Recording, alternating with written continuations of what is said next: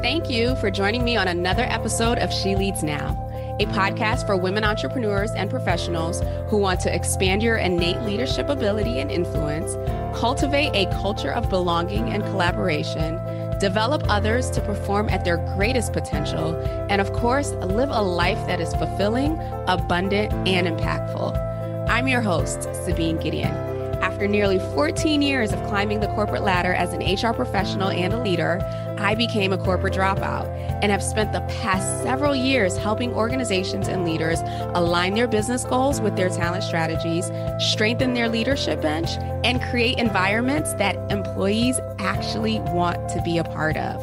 Tune in every Wednesday for insight, practical tools and strategies, as well as inspiring stories from other women leaders who have climbed the ropes and are now making a huge impact within their spheres of influence. Looking forward to chatting with you soon.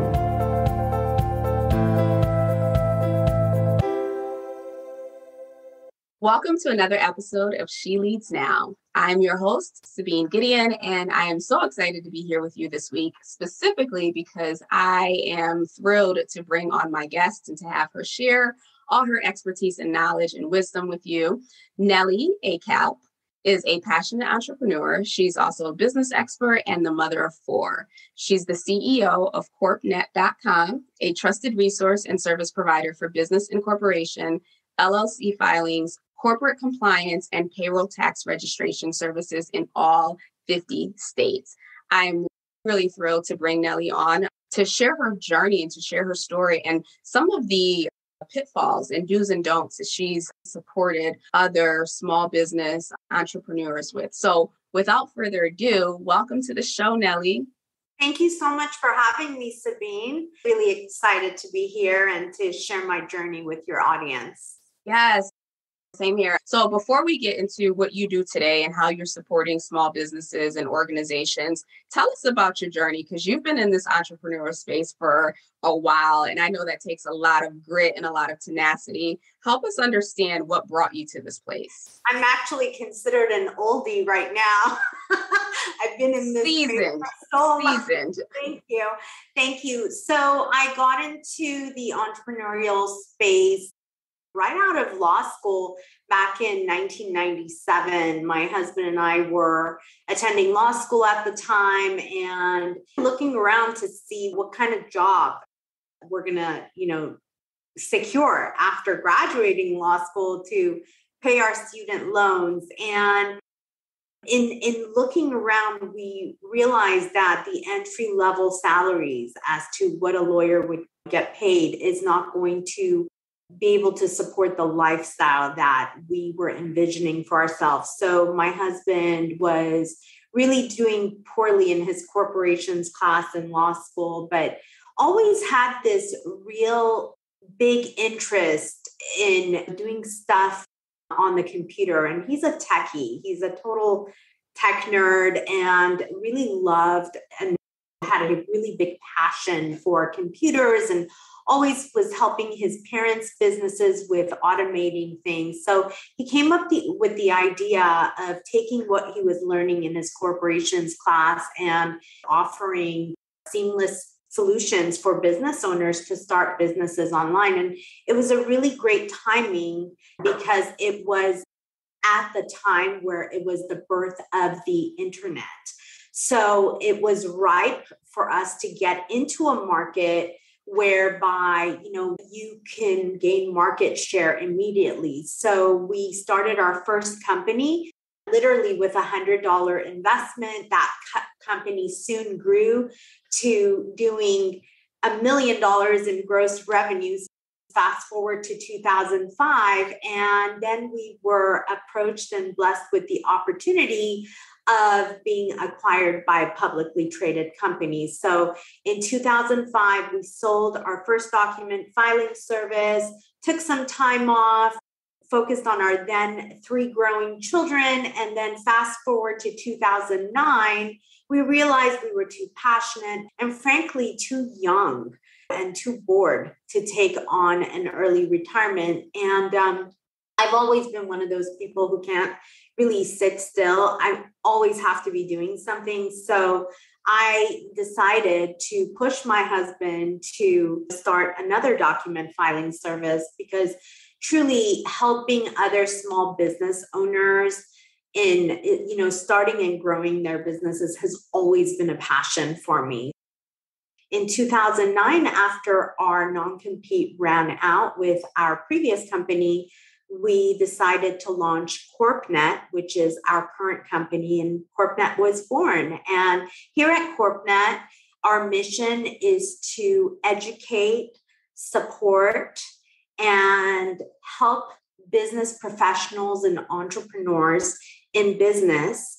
Our goal is to offer them the most comprehensive, cost-effective services when it comes to either themselves wanting to start or expand a business or keep it in compliance, or if it's a business professional such as a lawyer, a financial advisor, a business consultant, or a CPA who's representing clients in wanting to start a business or maintain their business in compliance. And we offer the businesses in all 50 states. We're proud of where CorpNet started in 2009 and where it has come to today. Today I'm proud to say that we're a multi-million-dollar company with over 100 employees, and there's a lot to be said about that, especially during the economic climate that we've been through in the last few years. Absolutely. Kudos to you first and foremost for this journey and this amazing achievement that you've been able to create, and being able to do it with your husband as business partners. I think you're probably the first person that I've interviewed on here who has actually started, grown, and then sold an organization to start it all over again. That's one thing that I can attest to is I've been on both sides of a transaction, from starting a business, growing a business, expanding it, and selling it, and then starting all over in the same industry. So it's really, exciting, but yet also bittersweet because of having to have gone through the sale of a company, which, it's like giving away your baby in a way. So I've been through all of it. Yeah. And actually, I was just having a conversation with someone not too long ago around the whole mindset of having an exit strategy. Because so many of us, when we start our businesses, it's about building this thing, or it's about sharing our gift, or it's about, serving whatever demographic we want to serve. But oftentimes that thought around, okay, 10 years from now or 15 years from now, am I going to sell it? Like, how do I walk away? What is my exit strategy? So I'm curious, had you already begun to think about an exit strategy before this opportunity came about? Or was it just one of those knock on the doors, hey, are you selling? Simply stated, it was a phone call to my husband under the guise of that company wanting to do a business development deal with us, which my husband back in 2005 forwarded to me.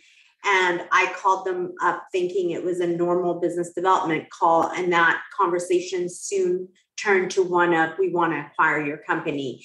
In no time whatsoever did we have any plans of an exit strategy with my previous company. And we don't have one today. We're entrepreneurs, we're small business owners, and we have this strong passion of building businesses and taking something out of nothing and building it and growing it. And when you love what you do every day, it's not considered work. So, of course, if the right offer came to me today, I would consider it, but I'm not in the business of, having my business for sale. I wasn't in that space back then either. So it was all a really big surprise. Yeah, that's awesome. And maybe at some point later, I'll have you come on and talk about that process, because I can imagine a lot of things go on throughout that process. A lot of therapy. Let me put it that way. I had to go through a lot of therapy. Oh, wow. Okay. So yes, we'll definitely bring you back on for that. But fast forwarding to what you do today, again, kudos to you. Over 100 employees, multi-million dollars in revenue. And especially in this time, especially in these last couple of years where more and more women have left corporate or shifted and they've started their own businesses. There's a lot of people starting businesses. And then at the same time, there's a lot of noise and a lot of misinformation around what it takes to start a business. So talk to us about, for the customers or for the clients that come to you, some pitfalls that you've seen, especially in the beginning phases for entrepreneurs who are looking to start their businesses and trying to figure out, how do I actually make this a real entity? We've all been through the whole get rich quick phenomenons out there. And if you're looking to get into that get rich quick bandwagon, entrepreneurship, in my opinion, is not for you. True entrepreneurship is, in my opinion, truly having that determination and tenacity and grit of being able to stomach all of the highs and lows that go along in starting a business, growing it, and expanding it. What I can share from my own experience, strength, and hope is that, when I first got into entrepreneurship in 1997, I had no idea what I was doing. And frankly, I look back at that time and I think to myself, I really didn't work hard. And I was just at the right place at the right time and, had a great idea, grew that idea, and then we were in the right space and got acquired for a large sum of cash. And one of the reasons why we were so attractive to the company that acquired us was because we didn't have any debt. It was my husband and I, we were the only shareholders. It was a clean company and it was an easy, clean transaction. I truly look back at how I started my first company versus how I started this company, CorpNet. And I truly feel like my job as an entrepreneur, it was like my higher power was looking at me and going, okay, I gave you one chance. You got off easy. Now I'm really going to test you to see if you have what it takes to truly stay the course. And with CorpNet, when we started this company, it was started, number one, during a period of recession back in 2009, which was at the height of the last recession we were in. And we entered the market when the market was saturated with hundreds of thousands of other document filing companies that were offering similar services to us. And for me, it didn't stop me from entering the company in the face of everyone laughing at me and telling me what a stupid idea it was for me to get back into this industry and how I'm going to lose all my money, et cetera, et cetera, et cetera. For me, what I can say in response to that is that when you truly believe in something and when you're passionate about what you do, it doesn't matter what people say, because I live with this mantra of there's plenty of business to go around for everyone, as long as you have something that the general public wants. And as long as you can appeal to what they want, they're going to purchase from you. It was that sense of passion and determination that never, ever stopped me in the face of multiple failures after we launched CorpNet. And I think that's a true testament of success and a true testament of what it takes to really be an entrepreneur, is that you have to, it's not all rosy posy every day. You're going to have to embrace the highs and embrace the lows. And when you're consistent and, when you're determined and when you're passionate and you believe in something and you don't give up and you show up and you suit up in the face of failure, success is going to follow ultimately. For us, it took about 10 years for us to finally start really experiencing the true taste of success with CorpNet, but it's also the best feeling in the world because you look back and you go, wow, my work really paid off. We started CorpNet in this office that I'm sitting in today. And we started it with just 3 people. It was my husband, myself, and one of our level 3 service reps in the company, and has been with me for over 25 years. She started with me at my first company and then moved over to our current company here at CorpNet. And, we started in this room, and then obviously we grew, we moved out into our corporate headquarters, and then COVID hit, and then we shut down. But we were ready for all of that, because when COVID hit, most businesses really didn't know what to do. We were ready in that we were up and running within 24 hours, because we always have a plan B. And truly, with entrepreneurs, you always have to have a plan B, because that's where okay, this is not working. Let's go to plan B. So I'm really proud to say that, I'm very proud of my team, my executive team, my management team, as to where we started and where we've come today, because it truly takes a team of great people to make a great company, Absolutely. So a couple of things. Thank you for sharing and being vulnerable around the truth of what it actually takes to be a entrepreneur for the long term. All right. So it's not the highlight reels, and it's not the get rich quick things that we see on social media, but really rather having a plan, having a strategy, sticking through it, and going through those peaks and those valleys, and, digging your heels in the ground to say, I'm still moving forward with this. And it's very interesting that even despite the fact that you had a successful business that was acquired, that second time around, like, you still went through the peaks and the valleys. And so as encouragement to anyone who is in maybe a valley space right now, that there is a mountaintop coming, like, you just have to dig your heels and continue to grow in that. One of the other pieces that you talked about was your executive team, right? So starting from you and your husband and your level 3 individual there to really building this out to 100 people. What was that process like in terms of removing yourself from this is my baby and this is the day-to-day to now I'm stepping in the role as CEO and relinquishing control to people whom I trust to run and manage my business? So I've never been a big believer of bringing outside management into my company. I've always been a big believer of, having your company driven by people. And to me, everyone deserves a chance. Yes, it's really great to have a degree, and those are all pluses, to have a degree and to have a doctorate degree like myself, or a master's degree.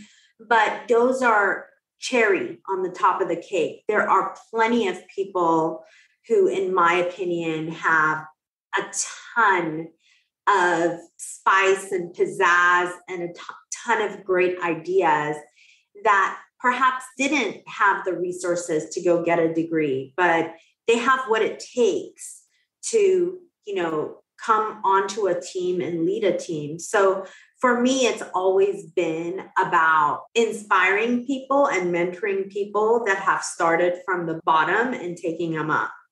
And that's pretty much what my management team is about today. Everyone that is a part of my management team has started with me at some, lower level, whether it was in an admin type of a level, or sales capacity, or customer service, or fulfillment. And I'm proud to say that that's also a testament to a company being successful, is because a successful company is really driven by the employees of that company. When your employees are happy, they're going to do everything in their power to make that company successful. And for me, that's always been important, in that I don't treat my employees like numbers. I treat them as humans.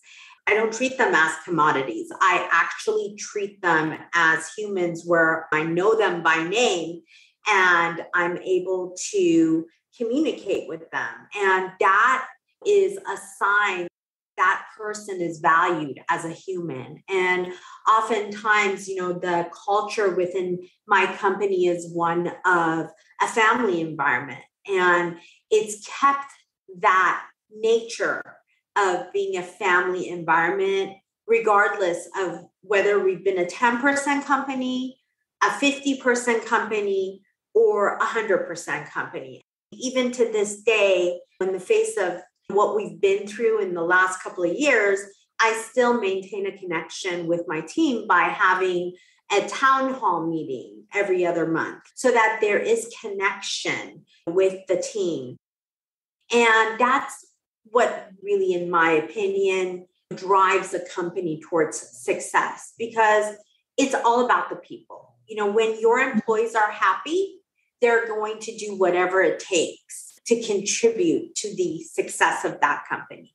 Absolutely. You've hit on so many things there. And I love the philosophy that you have around, really building up your people. And so building them up from whatever level that they start on to actually grow, develop, mentor, give them the skills so that they could step into leadership roles because they've done the, lower level work, right? They know how to better support, individuals who will be in that role that they can manage. And because they've seen different variations of the levels within the organization, they have a broader view. And I imagine would not be as siloed to say, okay, this is what sales does and this is what fulfillment does, but they've had enough or breadth of experience throughout the organization where they can contribute in a larger capacity.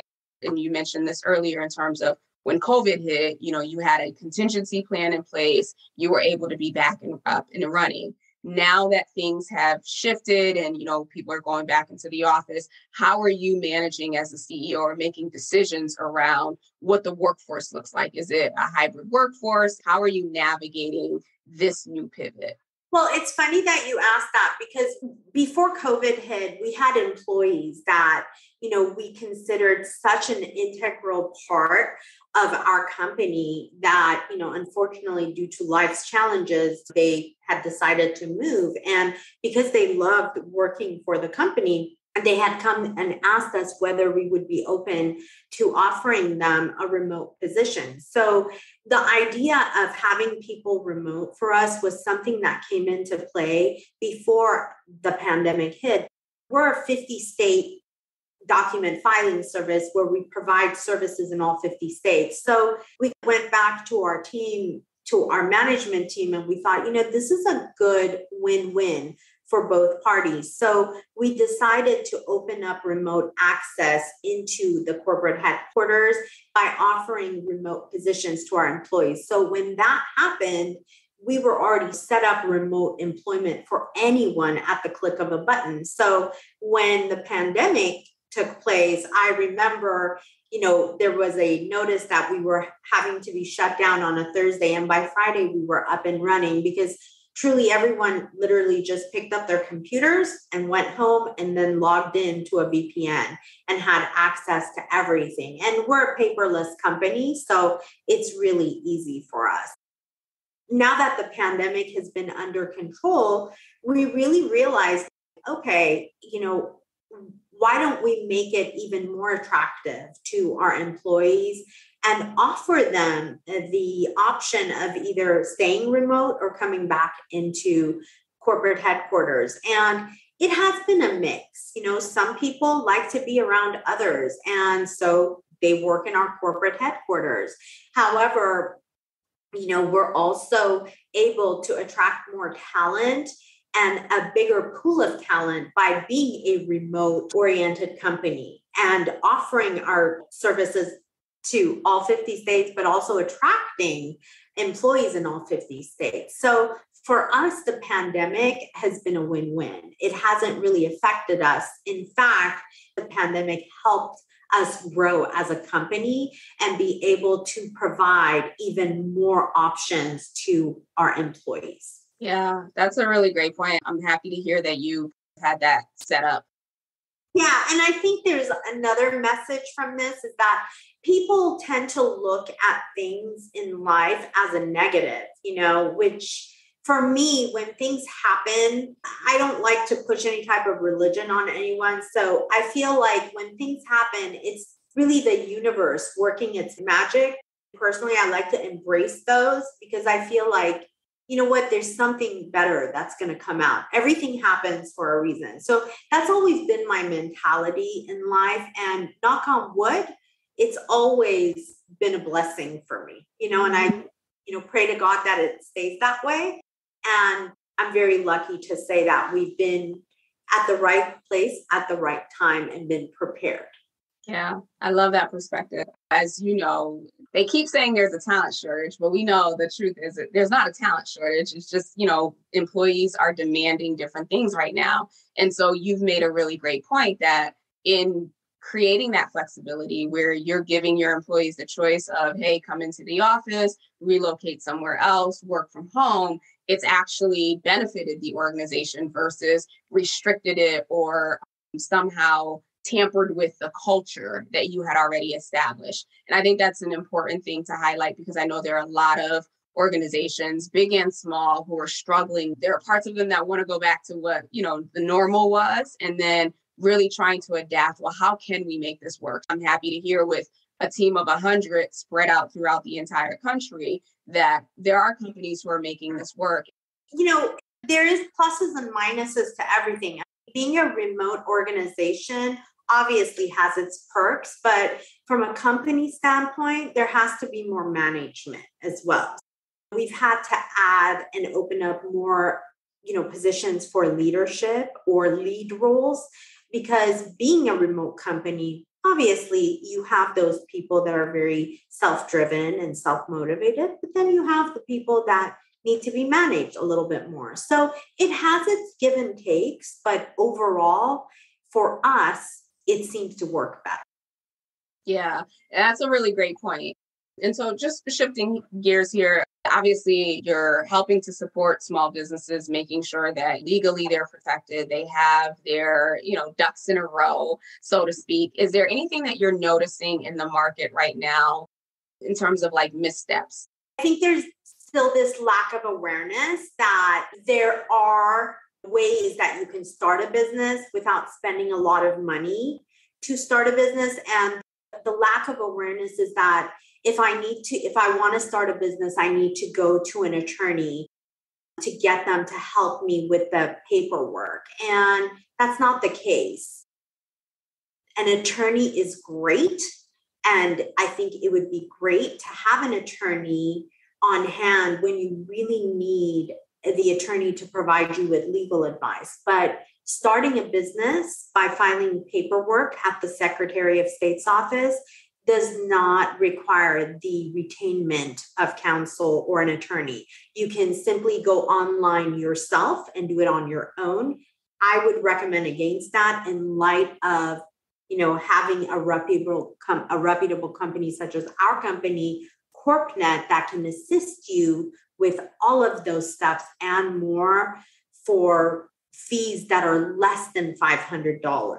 Simply having someone like our company help you with all the steps required to start a business, whether it's to set yourself up as a sole proprietorship or a partnership, or if you've decided to go and legalize your company as a corporation or an LLC, our company can assist you with all of those steps and more in all 50 states for a fraction of a price, at 1/10 of a price of what an attorney would cost you. And obviously that's for those who are starting. What about for those who have an established business and maybe they started off as an LLC and now they're considering, an S Corp or something like that? I assume that you help them through that process in that different phase as well. Yeah. So we're a one-stop business filing service. We not only assist with setting up corporations and LLCs for new business owners and entrepreneurs, but we also cater to existing business owners and entrepreneurs who have an established business entity, who want to expand their business into other states, who want to convert their business entity type from an LLC to a C Corp, from a C Corp to an S Corp, from an S Corp to a C Corp. we help with everything and anything when it comes to starting, maintaining, managing, running, expanding, and growing a business in all 50 states. Awesome. Thank you for that, Nellie. And then one, maybe two final questions for you. So I'm a firm believer in, my Audible and my Amazon wish list prove it that, part of being an effective leader, part of being an effective entrepreneur, or, taking on any initiative really requires you to educate yourself. So in terms of that for me, that's reading and that's podcasts, obviously. But I'm just curious, are there any books or is there one book that has been pivotal for you in terms of helping you advance as a leader or as a business owner and entrepreneur? So one of my dear friends and colleagues who unfortunately lost his life a couple of years ago, Tony Hsieh, he was the CEO of Zappos. He had a book out called Delivering Happiness. That's a book that is considered a Bible for me. There's a book called Seven Habits of Highly Effective People. That's another great one. The Gifts of Imperfection by Brené Brown. All of Brené Brown's books, in my opinion, you can't go wrong with that. As a CEO and founder and as an entrepreneur, I'm always looking to get better and striving to become a better leader, better mother, better wife, better mentor. So I'm always educating myself. So you can't go wrong by reading and listening to podcasts. And I think part of that also is, what do you do for spirituality? Because you have to shut off your mind. There has to be a period where you're shutting off your mind. So definitely a huge proponent of meditation, quieting the mind, sitting in stillness, because those are the moments where you get those aha moments and where you get to come up with your great ideas. Absolutely. Absolutely. And so final question for you. You said there was a different requirements for you from, the Nellie that started the business in 1997 to the one who started the business in 2009. So if you could go back to 1997, fresh out of school, like ready to start this business, and give her advice, give her one key piece of advice that you learned throughout this journey of entrepreneurship, what would that be? I would say no is a complete answer. It's okay. It's okay to say no to people, and it's okay to let people have their feelings. And that's what I would tell to myself. I was very naive back in 1997, and I have become a little bit more seasoned and, smarter as to who I consider my tribe and who I consider my inner circle and who I consider people that, I just have shared interests with. I love that. Being able to compartmentalize your relationships and your network. And speaking of, because, I can't not talk about networking, how do you incorporate networking into, your business and your personal development and your personal growth? Networking is a part of my daily life. Whether I'm at a shopping mall, whether I am at a grocery store, whether I'm at a kid's football game or a basketball game or a dance recital, I'm always networking because you never know who you run into. And make sure that you're representing yourself in a way that you want to be seen by other people. And make sure that's a consistent representation of yourself, whether you're out in the real world, in the neighborhood, or it's on social media. I'm on every platform that you can find me, whether it's Google, LinkedIn, Facebook, Twitter, Instagram. And I try to keep it very consistent daily. It's a daily thing. You can't half-ass it. Agreed. And speaking of that, how can people reach out to you? So you gave the information for those who may need the services. How can they connect with you, reach out to you, and become part of your network?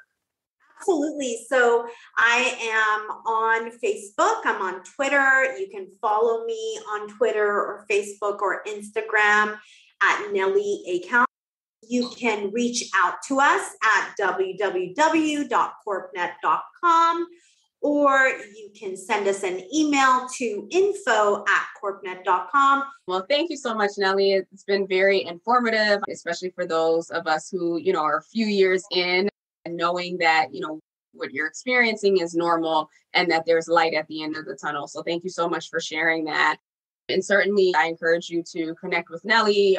All of her social handles, as well as the website, and the information will be in the show notes. Let her know that you heard her on the She Leads Now podcast. We will be back next week with another amazing powerhouse. Until then, have a fabulous week. Take care. Thank you, Savine. Thank you, Nellie. Thank you for tuning in to another episode of She Leads Now.